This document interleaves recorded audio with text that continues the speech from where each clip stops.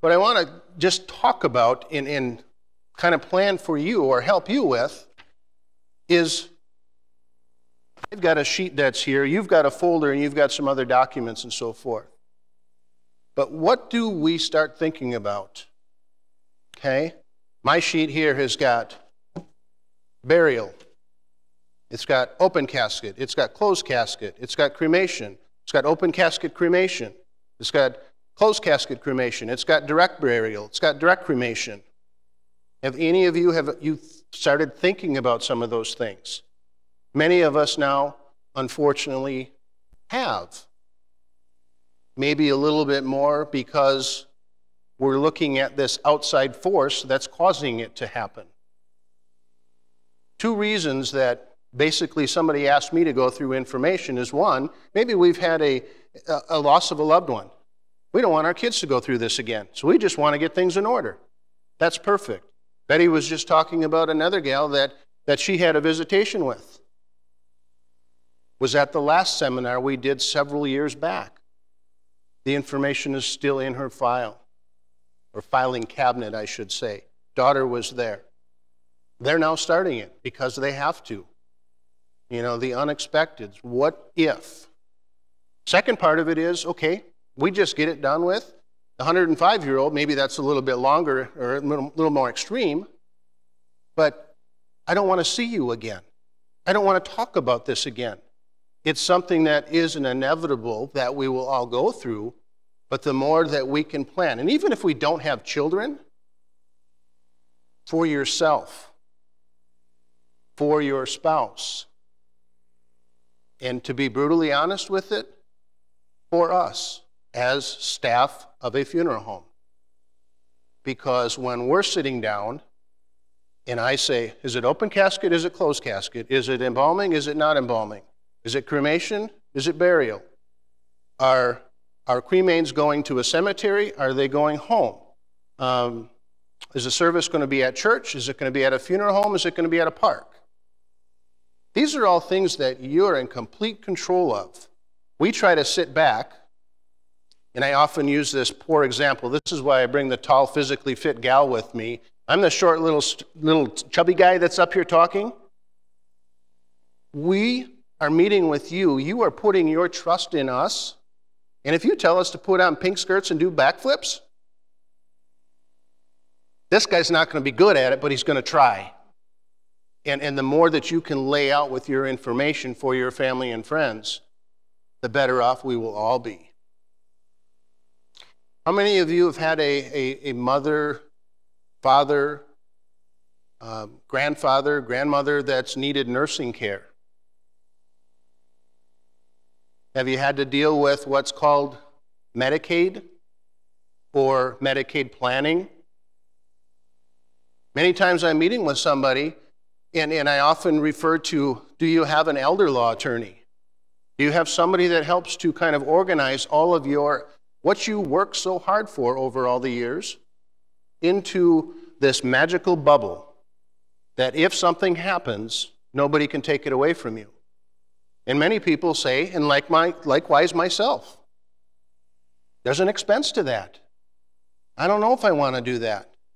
Well, if you're one of them that basically says, you know what, I've worked hard, but I don't have millions, you've got the most to lose if you've got a spouse, if you've got a child.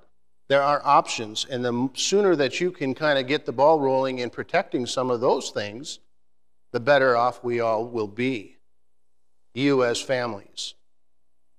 I use an example, and many of you may be in the same situation. Through your career, you have experienced something. Well, 14 years ago, this coming Groundhog's Day, I lost my father. An illness came on. Dad was the, if I can say, stubborn German that didn't like to complain about anything, but didn't want to burden us either. I don't remember him being sick. Yeah, a cough, a sniffle, things like that as we were growing up. It truly was he was Dad. He guided us. He was our strength. So at Christmas time, or coming to Christmas, we're up here, they're down by Oak Creek. Boy, Dad, you've lost a little bit of weight. Really? You lost a lot of weight. What's going on? I don't know. Long story short, January 4th, we got a doctor's appointment. January 11th, he walked home. February 2nd, he was gone. I don't mean to make that story sound like it could happen to us, but did we ever think that a pandemic would happen in our lifetime? It's one of those things that the more that we can kind of get in order, you know, what our wishes are and so forth, the better off we will all be. Okay? Sometimes I keep talking and I keep going. You get the idea of this folder right here. It's all laid out. Okay? This is something that, one, will assist in the legal document preparation. Legal document preparation, death certificates, reports of final disposition, Social Security forms, veterans documents. Most recently, and my dad was a railroad retiree, there was a benefit through his employment that went to my mother. Some of you have work histories, you know, the old Buckstaff companies, Wisconsin Axle, Rockwell. Some of those still have benefits that are there, and the more that you can reach out to and check on some of those to maybe help a family member or a spouse. I don't mean to make that sound different because they're all family member, but even if you are a single, a widow, a widower, to be able to organize so that when a death occurs and we reach to clergy, to Father Tom, for guidance, we know the direction that we need to go. Okay? Anybody have questions right now as I keep going? Okay, I'm going to hit on some of the topics. Yeah, go ahead.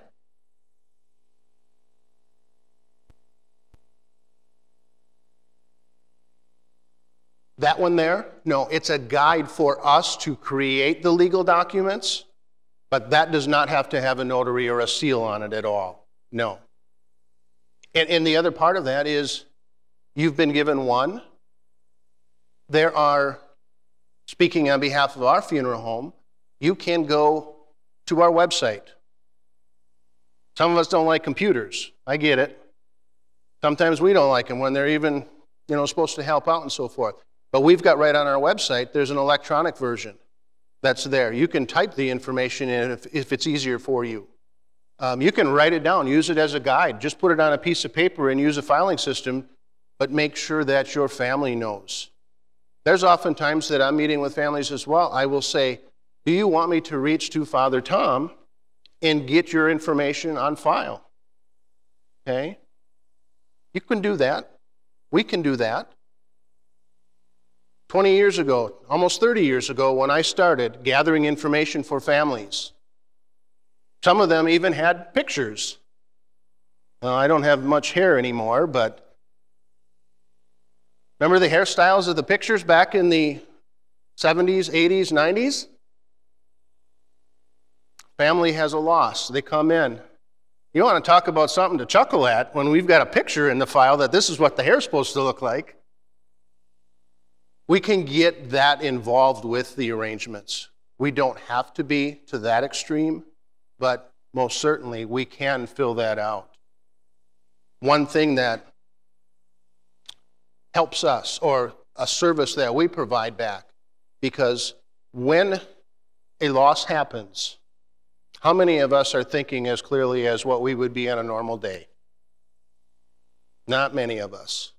Some of us may be better than others, but there was a meeting that I had probably 10 years ago. Information gathering. We then tried to follow up after the services. How did we do? It's important to us. You put your trust in us as a funeral home. We need to make sure that we're doing what we're supposed to be. This is the reason we're sitting here and trying to talk, to give back and give some advice, give some guidance and so forth. But how do we do?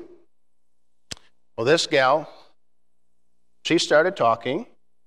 The notes that we had, she had actually, for herself and her husband, made complete arrangements, and they did what was called funding. I had all the notes. I said, do you remember the casket? Yep, beautiful blue. I thought I grabbed the wrong file.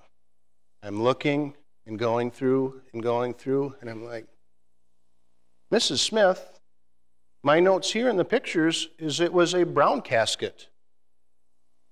If she could kick me in the rear end and launch me out the door, she would have done it. She was that upset at that time. About 2 weeks passed after we parted. She went back through her notes. She says, Mark, I owe you an apology. What happened? Or why?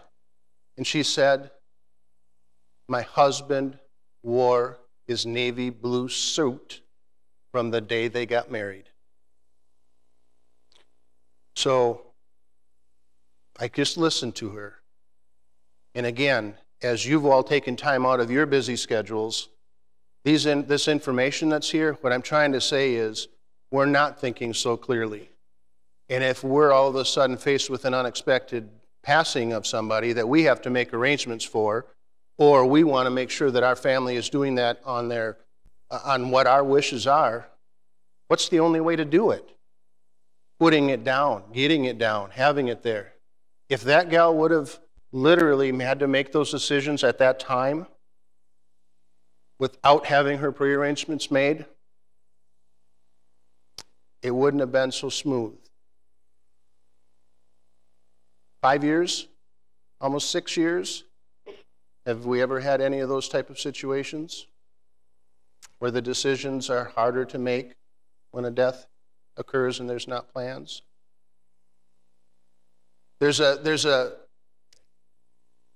When I started, again, we used to do calling to families, asking them if they'd like to meet with us to go through our arrangement services. It's not for everybody. Some days I come to work now, I've lost my friends. I've lost family members. I don't want to talk about it. Sometimes it's like, your best friend of so many years is gone. So how do we go about making those arrangements and so forth when something like that isn't laid out for us? I'm not telling you that you have to do it by any means, but we just want to help to give you the opportunities and so forth. Many people think, okay, here he's talking, and what's happened to our economy? What's going on right now? Going to the grocery store and buying groceries, the prices are going up. Lumber, cost of lumber, through the roof. It's come back down some, but we are an industry where there are a lot of people that do utilize wood products. Guess what's happened in our industry? Some of it's gone up. So that being said, as we see what it used to be back in the 70s, 80s, 90s to where it is today with the expense, many people think, I just can't do this because I know that they're going to charge me. They're going to make me pay for this. And I want every one of you to know that if you go to a firm, Konrad-Behlman, ABC, XYZ, and they make you pay for your arrangements, please, please, please shop around. Talk about the different types of services. Look at the different options that you have. There's nothing that makes me smile more when I can go through and complete one of these planning guides, get the wishes down, get the scriptures, get the verses, and we put it away. We're done. Okay? That, in that situation, has laid out everything for Father Tom, my wife, my husband, my son, my daughter, no matter what. It's there. Now, granted, our next of kin is the one that has the ultimate say. But when we've gone through that and we've laid it out, I'm going to go with 99.9% of the time, this is what the decisions are. The kids and family members don't change much. And to me, that's a good feeling. Does that percentage seem high, Carissa, or is that pretty much the way it goes? I would say that's the way it goes. We many times worry about things being changed. The only things that we can't control, big one, a pandemic. 2, dates, times. And I guess here in Wisconsin, we've got Badgers, Packers, and Brewers. So if they fall on to when our services are going to be planned, we might have to adjust a little bit. But the point of it is that having everything laid out that way is hugely, hugely beneficial to you and your families. One of the documents that you have, and this is part of Wisconsin, it's called the Consumer's Guide to Planning a Funeral Service. This document is mandated if you go into a funeral home and you start talking pre-arrangement options, whether it's in-house funding, protecting a life insurance policy, or some other asset that you have, you must be given one of these. Makes us look a little bit silly as a firm when the document right on the top says March 2016. The name of the organization is the Department of Safety and Professional Services. This document has been modified. For those of you that have had the experience of a mother or father or grandmother or grandfather, somebody needing Medicaid or medical assistance, nursing home care, this has a great way of laying out what you can have, but just please know that this document is a little bit off with the numbers. You'll see right in the very beginning, it talks about $4,500. That's the maximum allowed in a bank trust. Trusting refers to who holds the money. So you want to prepay, it's held not by a funeral home. It cannot be in Wisconsin. So it's held with a bank or credit union if the bank or credit union has the option.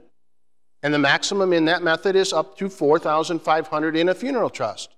If you're looking traditional burial, you can have a casket in a vault. There's also back-end items. Obituaries, death certificates, flowers, luncheons, pastor's honorarium, ladies that serve or set up cleanup at a church, those type of things. So when this method talks about the bank funding option, there is an option 2. The option 3 is you've got an outside life policy. Okay, I'm going to give you a worst case scenario of a life policy situation. And this is where I ask you and beg you to call and ask the question, because everybody's situation is different. There isn't apples to apples and apples to oranges when you're talking about my home versus Mr. and Mrs. Smith's home. Everything's different. So being able to protect things, it's done differently with everybody. So it's a wonderful way to start the ball rolling and talk with a neighbor, but that neighbor's situation may be totally different. The worst case scenario that I want to portray, it was just a situation to where advice was given by a young attorney in town several years back. If you have life insurance and you are faced with one of your spouses, you or your husband, you or your wife, needing to go to nursing home care, and you have life insurance, and somebody tells you you can't have it, stop. Because you can have it.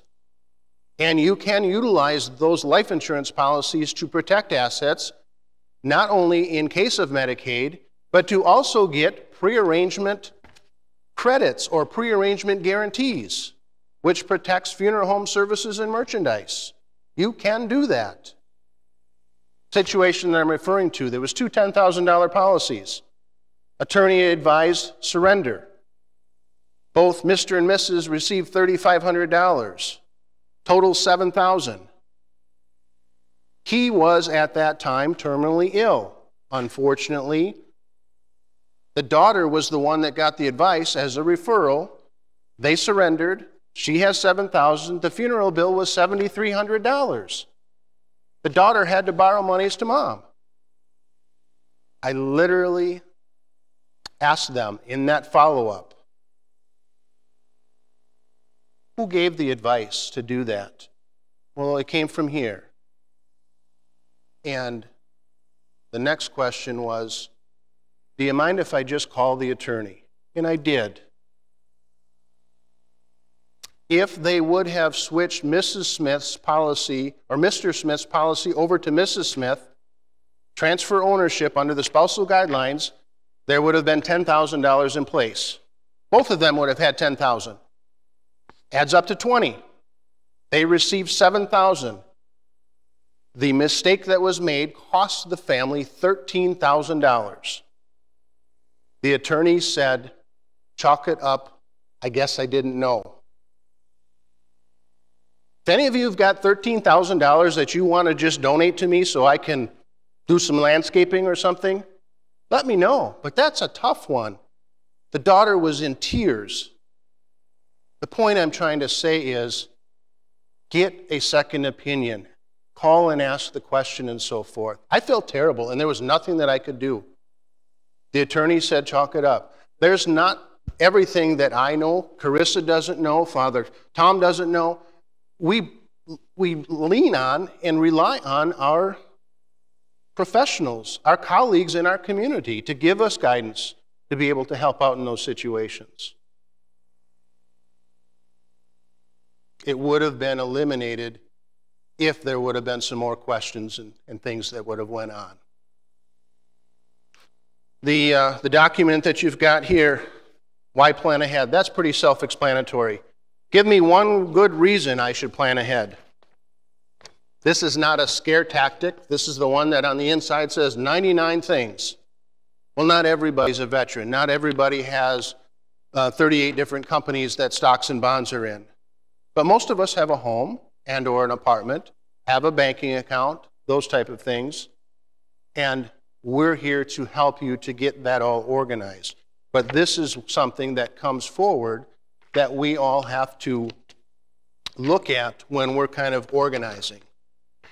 There's a booklet that we have, and I did not bring one of those because we just put another order in, but it's about a 50-page document that is 10 times what that planning guide is. It has questions and things to get you thinking about, what do I want to do with this, and this, and this, and this? Who do I contact? Attorney-wise, financial advisors, you know, the legal people that help us with settling an estate, those type of things.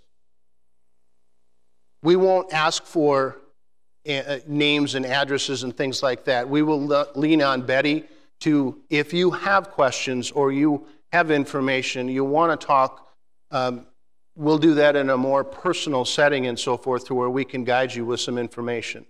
But that being said, we are always open and welcoming to any of those inquiries.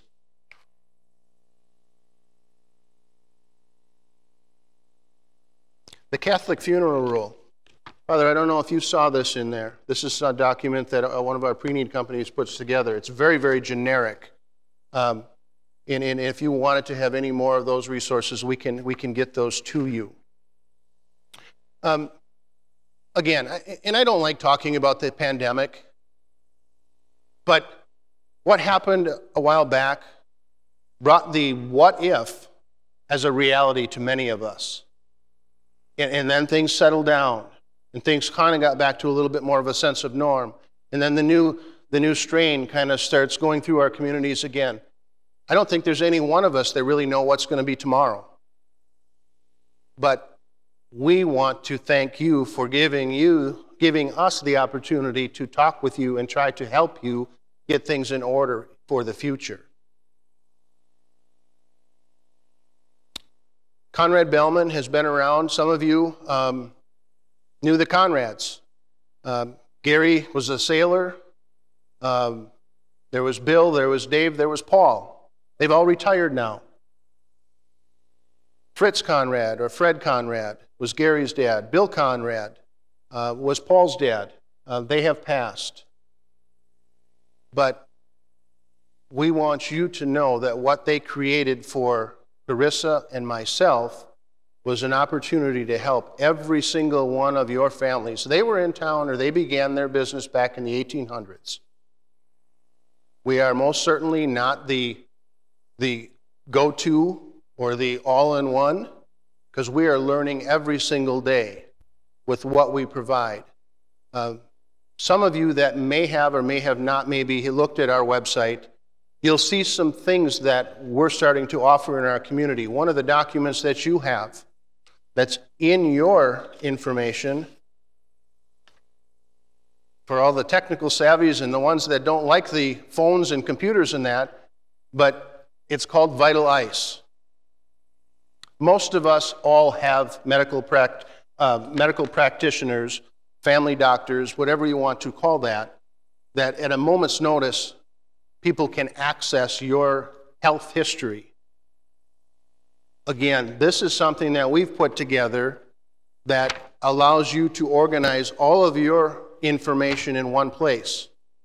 If we never ever met again, and you utilize this through this code 1510, that's our funeral home number, 231-1510, but you went to this app, you downloaded it onto your phone or your computer, and you put that in,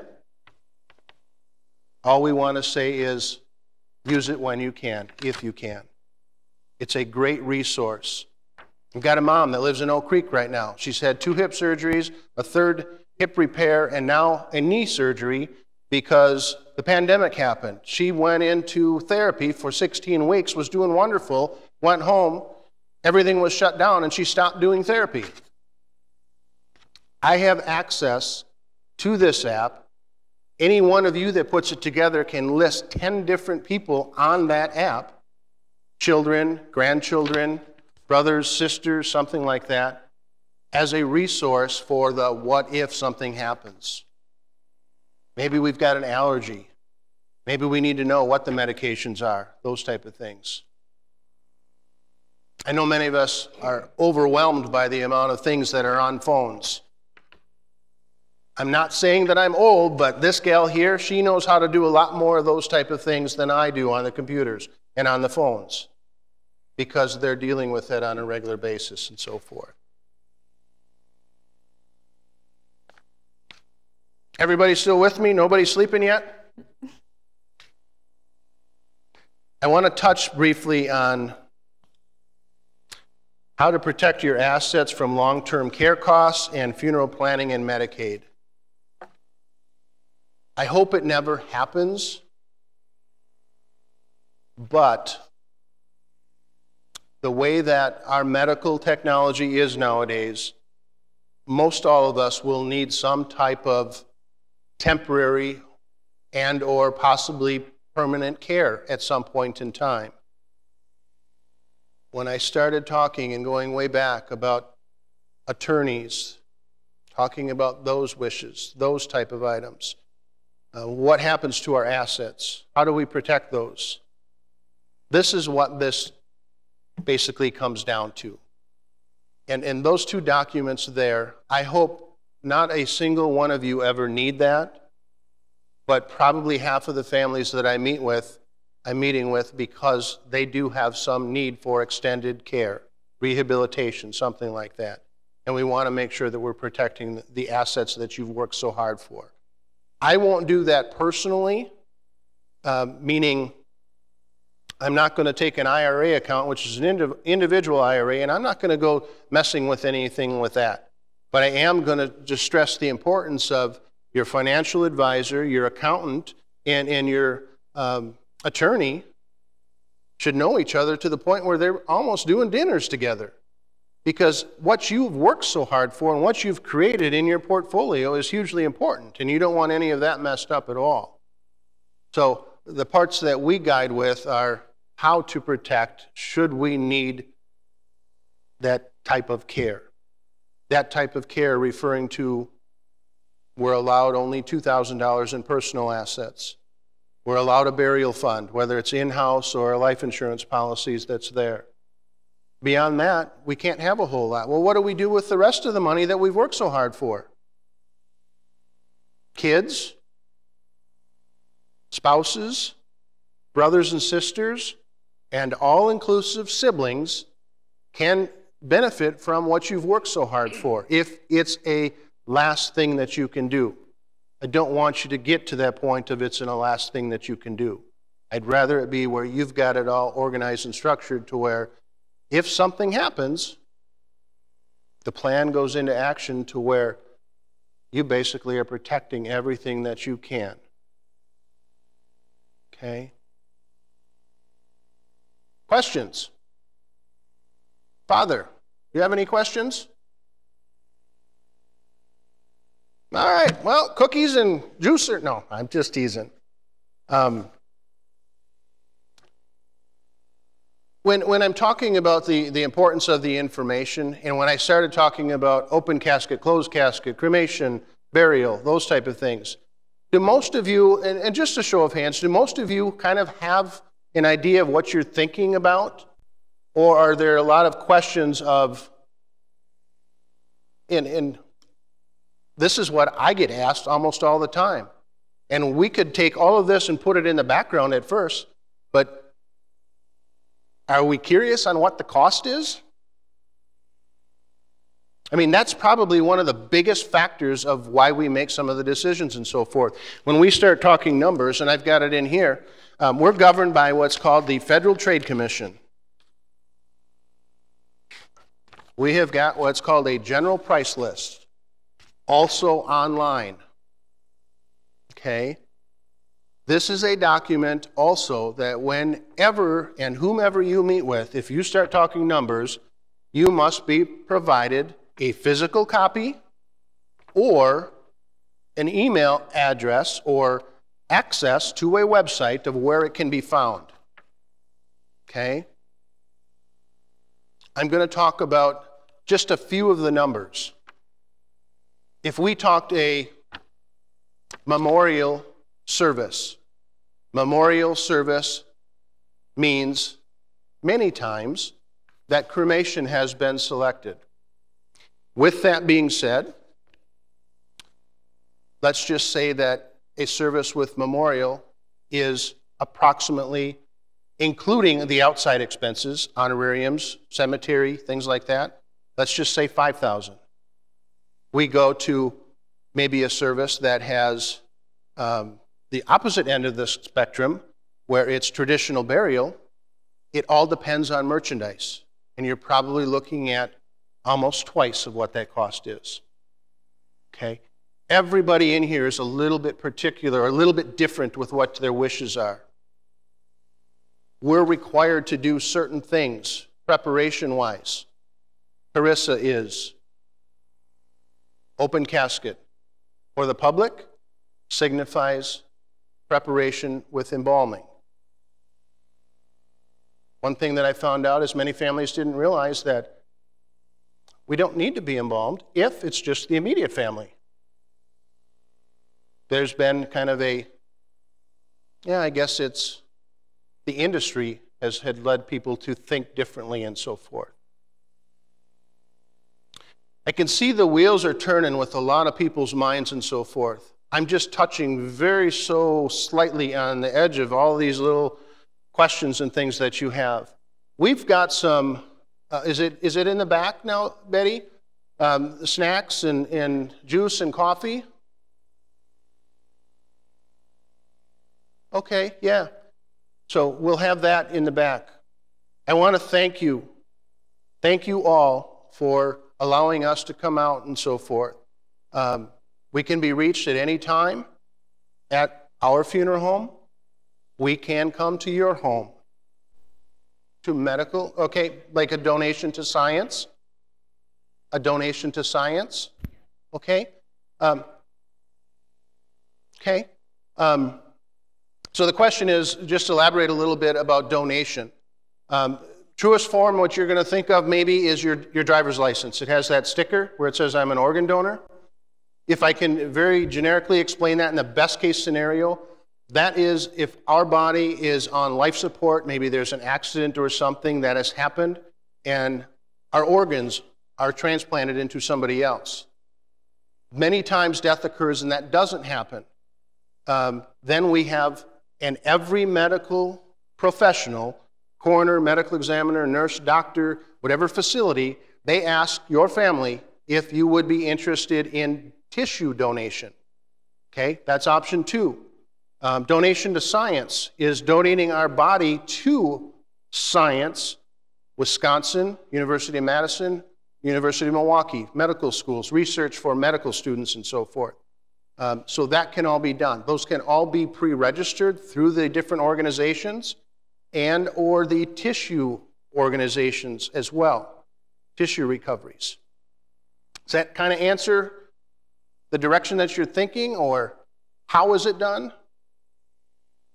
Typically the processes themselves are done pretty rapidly to where, let's just say it's a 2 to 3 day waiting period before a visitation happens and so forth. It might extend maybe to a 3 to 4. Yeah. So that part of it doesn't really delay anything. Notice that if our body is sent out for medical, our body is gone. So we want to make sure that anybody that's going to want to have some private time before that happens has that laid out so that we know who needs to be contacted and so forth. I'd like to just start by thanking you for being here as he did.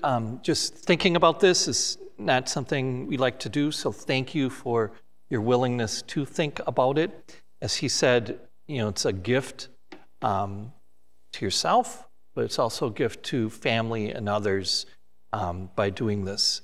And we know that, ultimately we don't want, at least I don't want to stay on earth forever. Ultimately, death is a goal at some point, and hopefully eternal life with God in heaven. That's where I'm headed, and I want to prepare for that.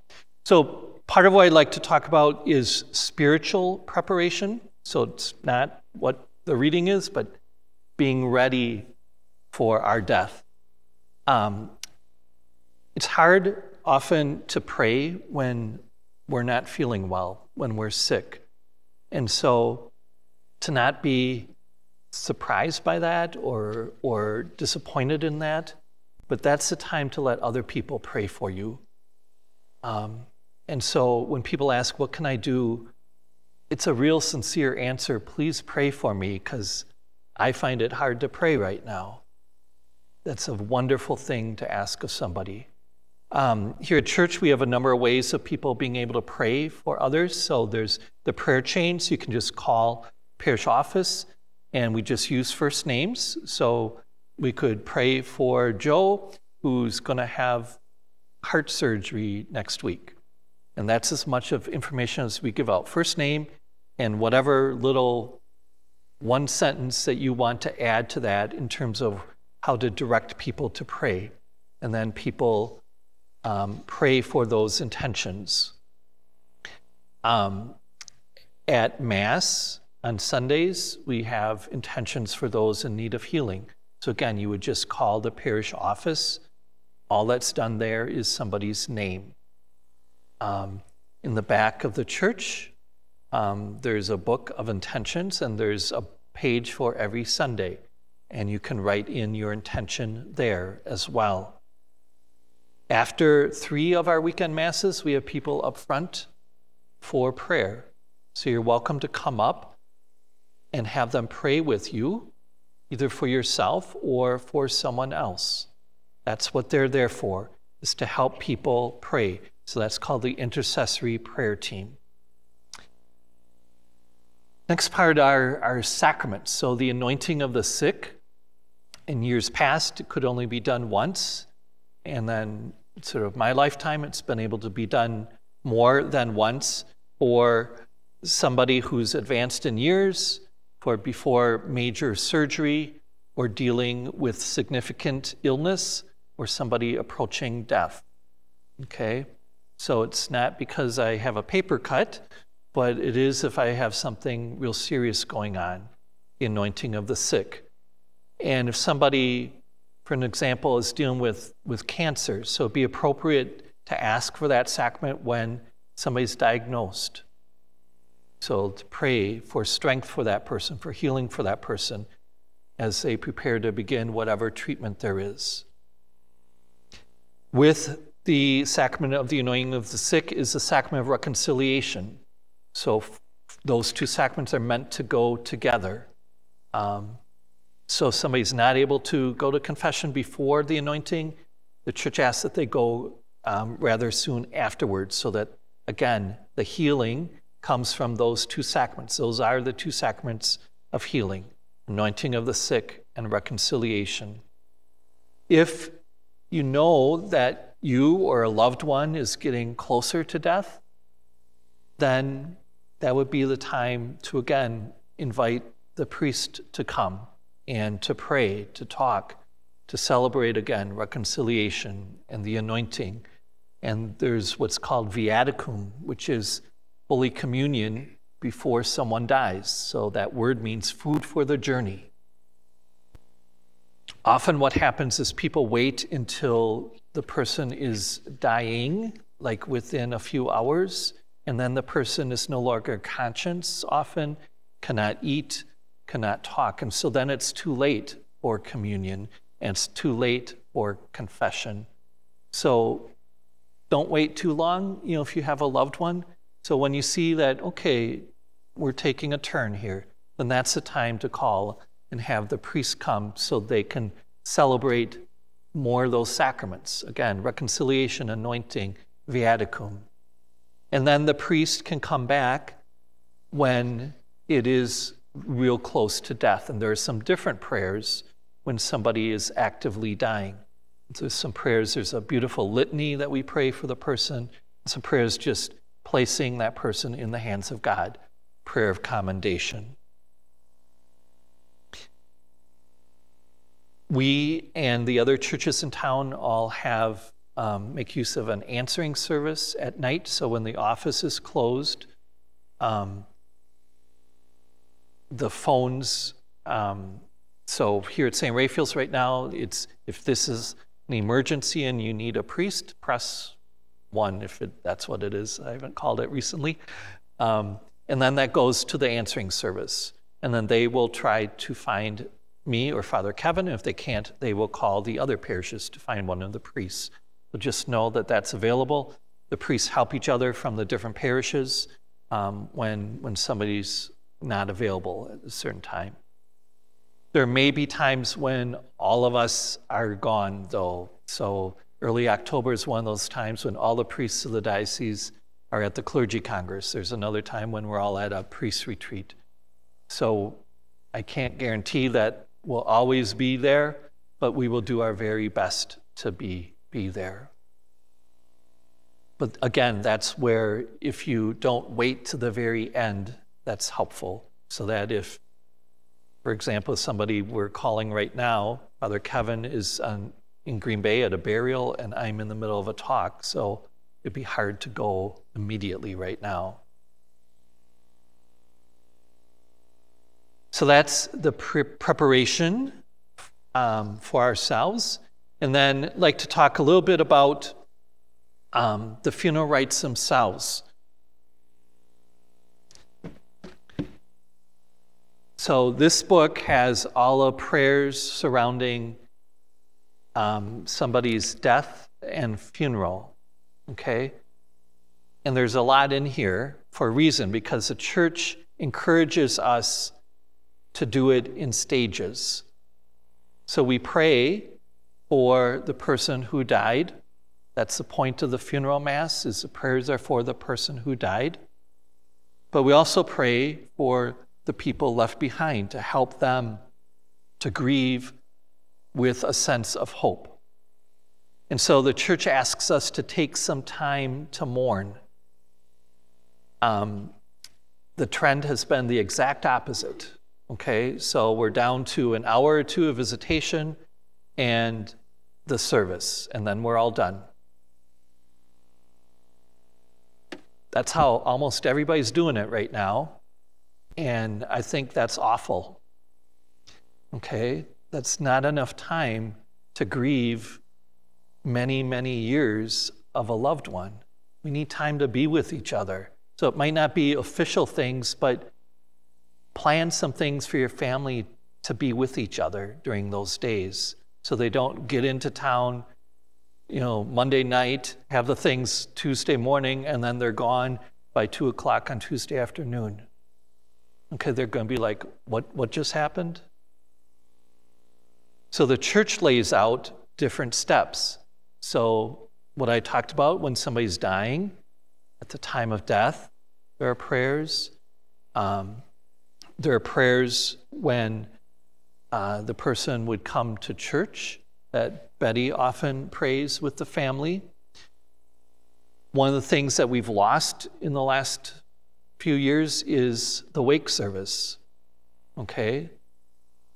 There's a point to having a wake service, and that is a time for people to talk to each other, both in terms of sharing of memories and just reconnecting as family. We're not doing that. The visitation for an hour, isn't enough for that to happen. And so we're trying to cram everything into the Mass. That doesn't belong in the Mass, okay? The Mass is the Mass, and it's not a celebration of life with pictures and all that kind of stuff. The Mass is what it is. And those other things are good, but don't belong in Mass. That's where the wake service is meant to be.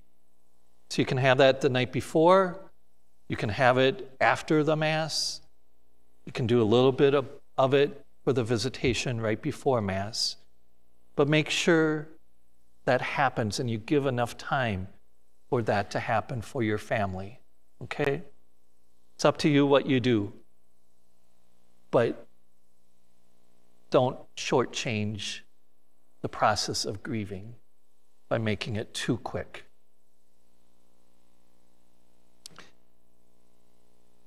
The form that Mark talked about, can talk you through, and if you meet with one of the funeral homes, they will help you with that in terms of picking out those things that you would like.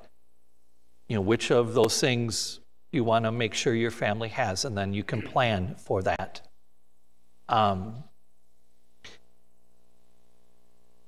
So what I'm going to focus on now is just the church things. So the funeral liturgy itself could be a Mass or it could be a service. If it's a Mass in our diocese, it needs to be in church. If it's a service, it could be at the funeral home or somewhere else. The service, the prayers are similar, but there are more prayers, obviously, for the Mass. And we say the Mass is the height of how we pray. So ideally, all of us would have a funeral Mass.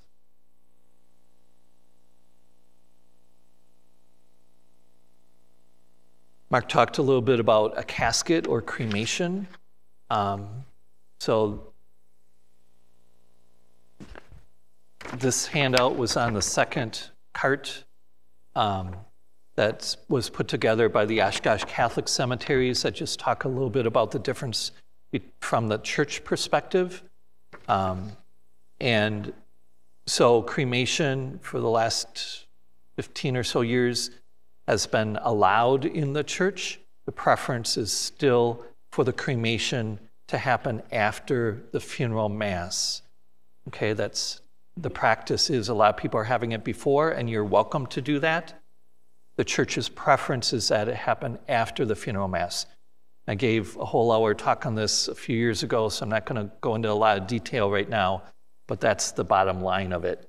So it's allowed. Preference is for it to be after the Mass, and this pamphlet talks about that.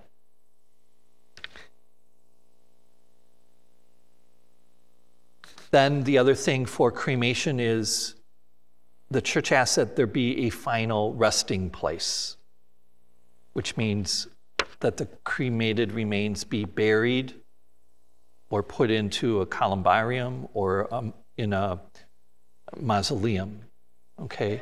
So the church asks that they not be kept on the mantle, that they not be divided up among various people. So think of the urn, the contents of the urn, as the remains of somebody's body.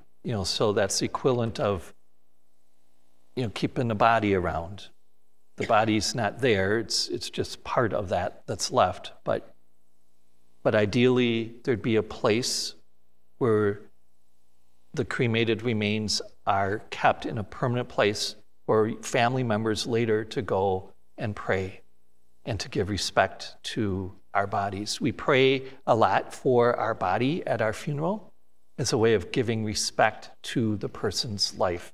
That's how we come to know people. That's how they know us, is through our body. Okay, so we want to honor that.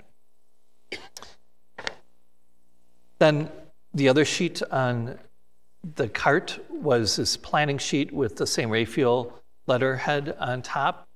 And as you can plan your funeral with one of the funeral homes, so you can plan it with any church, okay?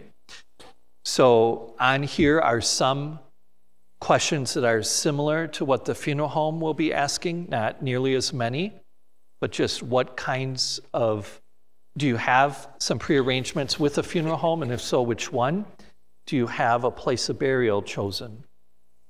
Then which things would you like? So funeral mass, visitation at the funeral home, other things. Your children might not go to church. That doesn't mean you can't have a funeral mass, okay? Again, the funeral is to pray for the person who died. So if you would like a funeral mass, make sure you make that clear to those who will be planning things.